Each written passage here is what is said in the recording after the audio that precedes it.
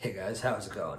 In this one, we're going to go over Whip It, which is one of my favorite songs growing up from around 1979, 1980, something like that. It's a really fun tune. I used to always dress up in my 80s band in the Devo Whip It outfit, had the bullwhip and everything. This is a pretty fun tune, like I said. It's pretty simple. If you guys are liking the video, smash the like button, subscribe to the channel because it really helps me grow. And let's take a look at this one. All right. Okay, we're going to start with that main riff that's going to be used over the verse. It's just going to be open E, A, B, and D.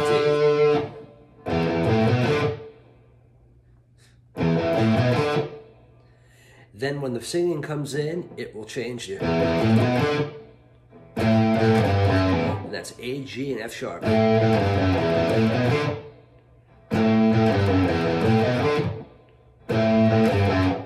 And that's going to be for the verse. Okay, when he starts to sing, when a problem comes along, you must whip it. The guitar riff is going to add F sharp, E, and D into the middle of it. So it will be.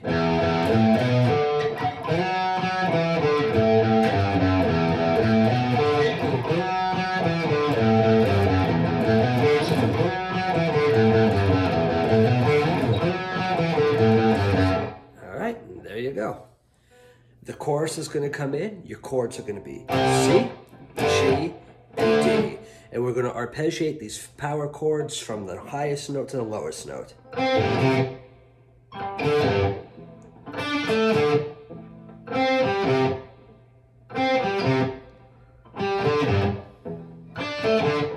And then after the second pass, it's going to stay on C.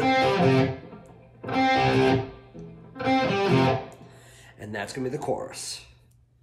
Okay, after the second verse comes in, we're going to get another guitar riff. It's just going to be E, G, C, and E, G, D.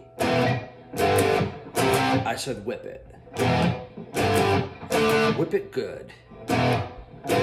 I said whip it. And then it's going to go back into that main riff. After the last chorus comes in, it's going to go back to that main riff. And we'll end on. Pretty straightforward. The keyboard lines are also pretty simple. In the verses, when it does the, you'll hear. And that's just going to be D, A, and D. When the next part comes in, whip it, and the chorus comes in, it's going to be, now there's some dissonant notes, but what I can definitely hear is E and F.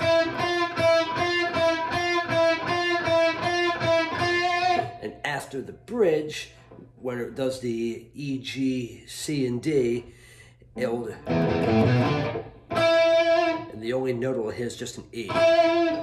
And that's pretty much the keyboard parts as well. If you guys have a keyboard player, it's just going to sound better. But there you go, that's Whip It.